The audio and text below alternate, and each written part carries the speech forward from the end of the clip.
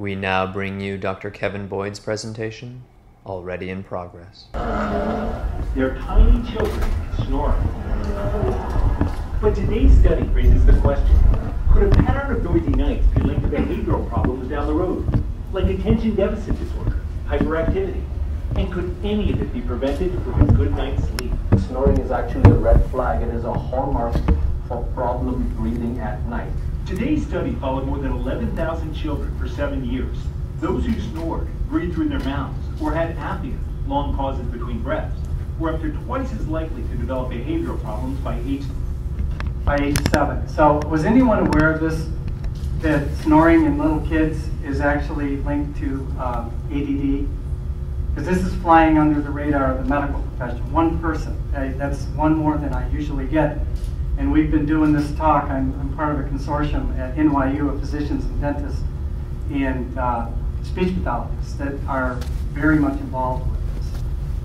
It's very serious. This is brand new. ADD is not a psychological disorder. It is a syndrome, a collection of symptoms that are centered around one central condition, which is sleep deprivation. Lots of kids are sleep deprived, and I'm going to go into some definitions later, but let's move along. I got to do this in 25 minutes. And what did I mean in my title, Not Likely Things of the Past? And malocclusion, which I will define, is just the way the teeth and the jaws are misaligned, and it can be picked up as early as 2 years old, maybe even in utero. And these ADD and obstructive sleep apnea, these things are all connected. This is, like I said, flying beneath the radar of the medical profession. Pediatricians are just now starting to learn about this. Certainly the dental profession is slowly coming on board.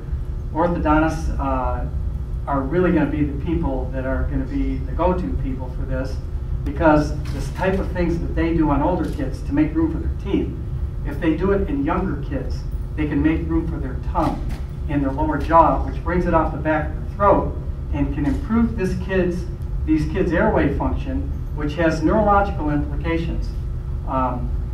So anyway, ADD, this is typical. It's not just a kid falling asleep in school.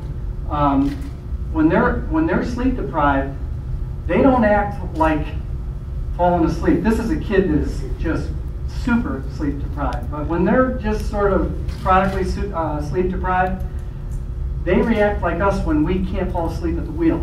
We turn the air conditioner on, roll the windows down, turn the radio on. That's the way kids are when they're sleep deprived. Ritalin is caffeine.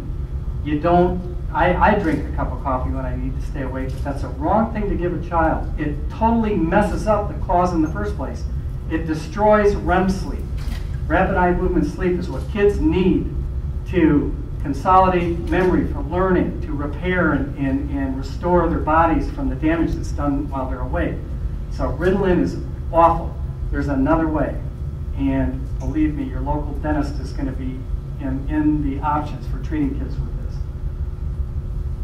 I just was invited by the World Health Organization to give a talk on sleep deprivation in jaw and how it relates to the jaw and the way kids breathe. And it was on obesity, and I'm not going to have time to talk about that today. But it does mess up the appetite regulatory peripheral neuropeptides like ghrelin that the previous speaker mentioned, and leptin and cortisol, which is tied to seeking out some really bad stuff, carbohydrates. So I'm not going to talk about that so much, but the sleep apnea and the ADD is what I really want to drive home today. So again, I don't want to belabor it, but childhood obesity is definitely tied to this epidemic of sleep deprivation. It's way worse than it's flying under the radar of everybody, but things are changing. These are the take-home points that I gave from the World Health Organization sponsored event in Aruba, where I also did some work for my research that I'm doing in anthropology. And I'm using the term paleo. I hope that's all right. I just, after hearing all the other speakers, I just thought, I used to use ancestral, so I'm going to use the term paleo to describe the pattern of infant feeding that I feel explains why kids are having so many issues with the shape of their jaw and their ability to oxygenate their brains while they're sleeping. Jaw development is dependent on challenge to the jaws, teeth, and face early in life. Breastfeeding is a component of a paleo-type regimen, which means the way that they're weaned. And weaned doesn't mean you're done breastfeeding. Weaning is a process. Fully weaned means you are done breastfeeding and you're just eating solids. And our ancestors did it for up to 3 or 4 years. That's an ancestral pattern that went on for millions of years and just stopped somewhere around the time of the Industrial Revolution. And that's when crooked teeth started and impacted wisdom teeth. So this is, you know, I'm preaching to the choir here, but it's so great to preach to a choir. You have no idea what I go through with my colleagues.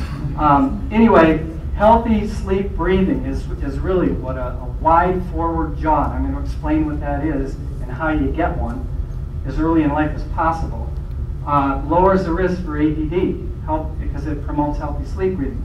And the main thing I want you to take away from this, if you remember nothing else, is sleep is not a luxury, okay? And it's not just amount of sleep, but it's sleep architecture. And a couple other speakers have talked about it. I've seen some graphs up there where paleo, you know, it talks about activity and diet, sleep. I mean, I saw it at least 2 or 3 lectures. So sleep hygiene, we call it. It's the amount of sleep and the architecture of how you cycle through sleep.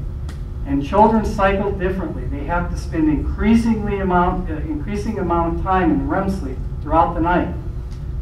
REM is what really builds their brains and it helps them pay attention. So anyway, this is when we talk about, this is a hypnogram. One speaker already talked about that. And that this area under the curve here, this is REM sleep. Okay? The amount of time in REM has to increase throughout the night. The gold standard for assessing sleep architecture is a polysomnogram, an overnight PSG we call it. And the kid has to sleep in the hospital. I'm the only dentist, the only pediatric dentist in Chicago that has been qualified, certified to refer kids directly without endorsement from a physician, because I've been trained. I was taken with 2 other dentists to WashU in St. Louis. It's a medical school, and they trained us in sleep medicine assessment of what to ask parents and what to see in the face and the jaws of how we can deem a child at risk and order a sleep study. And I haven't missed one yet. I probably referred 100 kids in the last year, and every one of them has a sleep issue. Some of them overt apnea. And, you know, the pediatricians, they don't get this in medical school. It's not their fault. But this is, you know, another paradigm shift. It's just like evolutionary biology. Nobody gets it. Nobody understands it. So it's all going to be about nasal breathing. All air is not the same. This is junk air. The air that you get through your mouth is like McDonald's, if you can use a food metaphor. This is paleo air, okay? This is how our ancestors breathed, through their nose. Now how come? Why is nasal air better? And everyone would be able to say it filters, right? And the mouth doesn't do that. Well, it does some other things. Your air has to reach the alveoli of your lungs at 98.6. And unless you're in Atlanta in August at 98, not 98.6, it's today, but unless you're somewhere where it's really hot, you're not going to, when you breathe through your mouth, you're not going to get 98.6 air. And humidity. You know, the humidity of the body is nothing like ambient air unless you're in a tropical rainforest. So we need nasal air because it humidifies, it warms, it filters, and there's something called nitrogen oxide, not nitrous oxide, not laughing gas. It's 1 nitrogen, 1 oxygen. It resides dormant in the folds of the paranasal sinus complex. You've heard of turbinates, nasal turbinates. Turbine is the root word. How come? It speeds the air up. That catalyzes conversion of nitric oxide synthase. It's actually L-arginine. And that causes nitric oxide to be released. It is a powerful antioxidant. It relatively sterilizes the air. Nasally breathed air is relatively sterile. It kills a lot of bad stuff. But it also facilitates diffusion. It vasodilates and facilitates diffusion of oxygen into the blood to the brain. It's way better air. It's healthy air. It's quality air. and you don't have to breathe as hard to get it. People who only breathe through their mouth or predominantly breathe through their mouth, they have to work real hard. Inflammation ensues with that. So this is all about nasal breathing, and that's another thing. I hope everyone takes that away from this. This is where I'm at Northeastern Illinois University. They have a marvelous anthropology department there, and I'm taking undergrad classes to qualify myself so I can turn my undergraduate thesis project that I'm proposing right now into maybe a PhD dissertation. My advisor, Lisa Davis, is a research fellow at the Field Museum and gave me access to the chimpanzee collection, over 100 years of Chicago's zoos. And this is only a few animals that we saw, but it was so compelling, the zoo-fed animals, that we were thinking could be a proxy for pre-industrial humans, or post-industrial humans, okay? Is that they're eating zoo food, processed food. And then animals raised in the wild, again, bottle-fed, breastfed. And breastfeeding is a component of, the weaning process and everything. But look at the flatness and length of the palate. And these aren't age or sex matched animals, but this palate can never recover. It could never become like that, okay? And this is a palate that can't accommodate a tongue that has to be back in the back of the throat. Now, I don't know if these animals snored, but the airway is smaller. This is where air comes in through your nose. So this was so compelling that we sort of put this on the back burner. We're still going to continue with the chimpanzee study. They're 98.5 similar genomically to humans. But we're going straight to humans, and I've been invited to several museums all over the world to look at collections of older human skulls. This is a typical, what I see in my practice, a really deep cave of a palate. This is a 600-year-old skull from Italy of a child, died in childhood. But look at that palate, and I can show you thousands, and skull after skull, that they all have these wide, broad forward palates that everything's forward, and they have big nasal airways. So this is the conjecture that, breastfeeding, everyone had to breastfeed pretty much before the Industrial Revolution. I mean, there's bottle feeding throughout human history, but that wasn't the norm. So we know everybody breastfed. It's a phenomenon. We know everybody was breastfed and weaned according to an ancestral pattern or a paleo pattern, and everybody had wide jaws. So is there a relationship? And I'm going to propose in my hypothesis for my research, and it's testable, that it is. There is a relationship. Baby-led weaning, anyone heard of baby-led weaning? Okay, look it up, because you got to know about this. If you're having kids, I've talked to grandparents, parents today, healthcare providers of kids, is that baby-led weaning is predicated on the fact that you let a baby, as soon as they can sit up on their own, to start to touch food. Their pinching reflexes are refined enough to pick up anything that they're going to choke on. It's just not a realistic hazard. I mean, you're going to have to supervise them and be there with them. Let them lick food, touch food, hold a carrot, smell it, see it. If the first thing that a baby gets is a spoon of Gerber slop coming underneath their field of vision, they're going to think it's thick milk, and they're going to continue to suck. And their tongues will never go up into the roof of the mouth and develop it like an orthodontic expander. Okay, so that's really what my hypothesis is predicated on. The tongue, it's a muscle, and it opposes forces of the muscle of the face that want to pull everything in. Okay, who can breastfeed for 3 or 4 years? And I'm a guy, and I right away, a lot of women started, who's this guy? He's trying to, and I'm not suggesting that we go back to that unless you want to and you can. We need to, with our technology, come up with an artificial breast. I mean, a real breast. These bottles, there isn't one good bottle on the market. And this is going online, and I hope that somebody sees it, because there's no good bottle at all. They all suck in the face. So, okay, gotta move along here. They got feeders. Here's another way to do it. You laugh, but somebody's gonna invent that and make millions. Breastfeeding protects against a lot of things: ADD, OSA, and I only got 5 minutes left. Did you say? Oh my God. Yeah. Okay. Well, anyway, breastfeeding, malocclusion is just the way the jaws and teeth line up. and it didn't start to happen until about 300 years ago. Nobody had impacted wisdom teeth. There's a few crooked teeth in Egyptian mummies, but they were nobility. Nobility had processed food. They had wet nurses. They didn't have the same commitment as a biological mother. Dan Lieberman was a Harvard anthropologist that was keynote last year, and he doesn't talk about infant feeding as much as I do. Class 2 malocclusion is what most bad bites are. The jaws are too far back, okay? And when the jaw is too far back, the airway back here is too far, it's too narrow, okay? So the type of treatment that I do to help kids breathe better, it makes them look better too. We widen them and we help the jaw come forward. That helps the lower jaw, the upper jaw comes forward and then the lower jaw can come forward, and that brings the tongue off the back of the throat. It widens the palate so the tongue will fit up here. This is what it looks like. Again, I wanted to show this because this kid's 3.5, and he put in his own retainer, and he's totally proud. Everyone, says, "Oh, you can't do it. It's too much for a little kid." That's nonsense. I'm a pediatric dentist. I have a lot of training in behavior issues with kids. Orthodontists don't, but they're going to have to. Most kids are treated about 8 or 9 years old if they have ADD. Think of all the brain damage that could occur while an orthodontist is waiting for more teeth to come in. This is a kid, it's hard to see this, but his chest is caving in.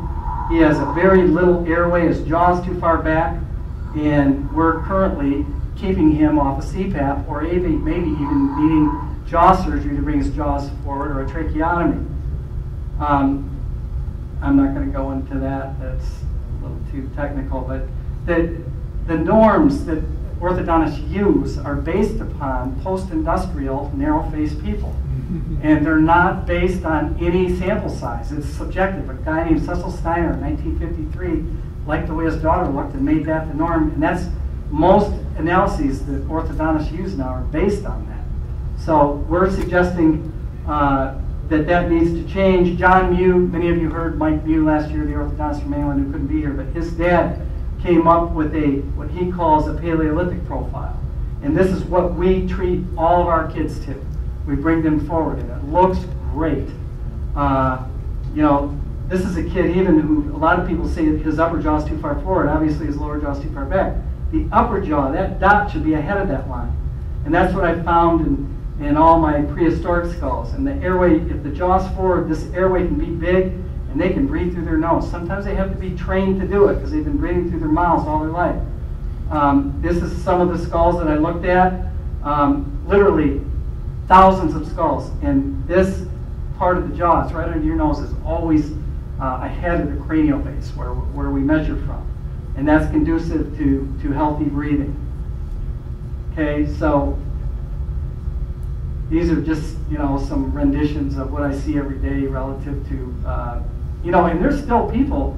There's a genetic component to this and diet, and I still got a lot of kids. They're real easy. I don't have to pull them forward very much, but almost every kid that comes to my office, I have to do a lot of bringing them forward and widening them. Are 70,000 years old. This is a modern day phenomenon.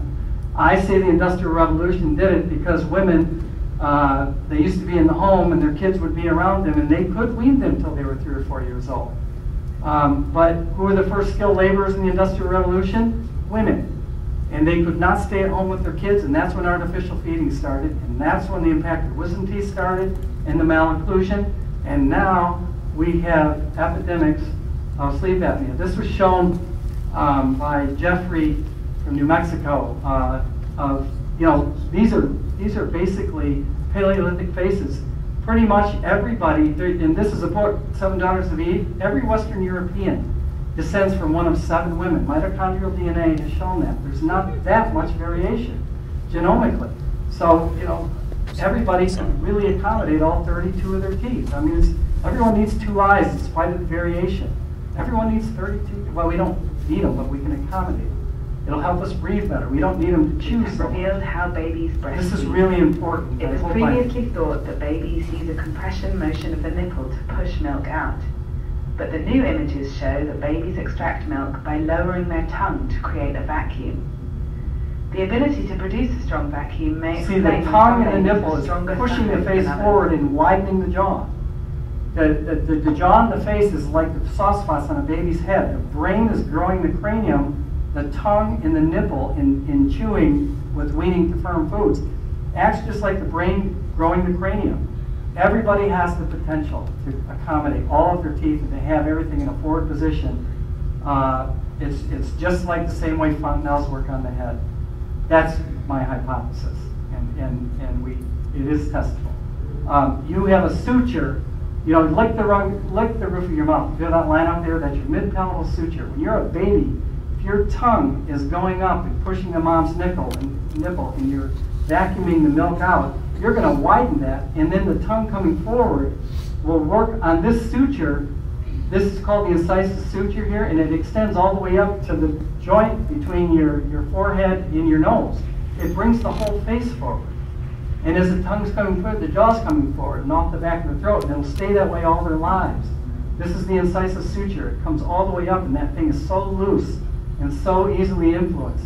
This is a bottle, you know, and this is an artificial. They're showing how bottle feeding works, and you can see it doesn't push forward at all. It just rolls the nipple up on that line on the roof of your mouth. That will collapse the palate. It will undo breastfeeding.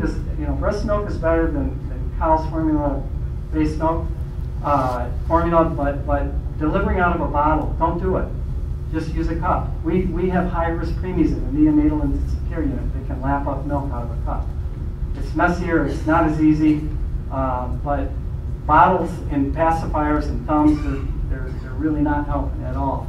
Pottinger's cats, he was the first one to postulate this, comparing bottle feeding to breastfeeding. And what happens is, he said the kids will just have that suck reflex all their life. Their tongue will never rest properly up into the roof of the mouth. Everybody right here, right now, your tongue should be, the whole tongue should be intimate with your palate. Okay? Paired structure, upper lip and lower lip are paired. Upper teeth and lower teeth are paired structures. The paired structure for the roof of the mouth is not the floor of the mouth. It's what is attached to the floor of the mouth, the tongue. The tongue should be intimate with the palate all the time, especially in a child. And this is some of the work that shows, and these are data sheets from the work that we're doing in museums to show that this distance is always smaller than this distance in breastfed kids. Okay? In bottle-fed babies, they're the same. The faces are straight and flat. And, you know, baby-led weaning too. It's not just breastfeeding. And this is an illustration of how the tongue, when it falls down, the muscles of the face will just over time pull things in. So how am I? I'm out of time now, aren't I? Can I go? Okay. So here's how the tongue shapes. The tongue is a template for the. You can see these lines all match up. This is exactly. Your teeth should be the same arc shape as your tongue. But people who are bottle-fed, modern-fed, their tongues are just down a little, or some are down a lot. And that's the whole reason the orthodontic profession has arisen. It's just like dentistry is a function of sugar. I mean, dentistry isn't really making concerted efforts to make sugar go away. This is another thing that can keep the tongue off the roof of the mouth, tongue tie. Those things should be taken care of at birth. But we're even doing frenectomies, we call them, on adults. And they're breathing better, they're sleeping better. Sometimes it's just a restricted tongue that can be contributing to it. How soon can we pick this up? This is a kid we're following in utero. And this is, this is where he was toward the middle of the last trimester. Here he is at 9 months old. And the mom comes all the way from Milwaukee. I'm in Chicago. That's a long drive. She brings 4 kids to me, and she wants me to follow him and get, intervene as quickly as I can. So these are some of the things that happen. The deep, narrow palate, the jaw that's too far back, can't close. Here's a kid whose tongue is just totally hanging out. Some of the kids are going on CPAP already, open mouth breathing. And I can give you like 5 quick things. If a child snores, if a child grinds their teeth, if a child wets their bed, if a child sleeps in funny positions, if a baby sleeps on their belly with their butt up in the air, night terrors, nightmares, waking up thirsty, kicking around a lot. Those are all indicators that that child is fighting to get oxygen to the brain while they sleep. And they are susceptible to ADD or, you know, some other, there's a whole continuum of neurological deficits. We just published a chapter on this, childhood sleep disorder breathing, a dental perspective, in the most widely used pediatric medicine, sleep medicine textbook in the country. It's in press right now, but we've identified 30 components that a dentist can pick up, a school teacher can pick up, a school nurse can pick up, a grandma can pick up, anybody who works with kids, a caregiver, a professional. These are all things, and we need to get pediatricians doing this. We need to get dentists doing it. Anybody who works with kids. I talked with a few people who have relatives and their kids, and they're being diagnosed with ADD and getting ready to go on Ritalin maybe. There's another way. So anyway, you can't solve a problem. Einstein said, you know, if you use the same kind of thinking. Paleo, evolutionary medicine, this is new thinking. This was this was at Duke University. I was invited with 6 other dentists and 18 anthropologists from all over the world to just go in a room and figure out how we can solve the fact that nobody, you know, anthropologists aren't thinking in a clinical way and clinicians aren't thinking in an anthropological way. And it was published in the journal Science. So I think, remember, sleep is not a luxury. I'm done. Thanks. Wraps it up. We don't have any more time for questions. We'll let Kevin just speak through. Thank you. And, Sorry. you can find him afterwards.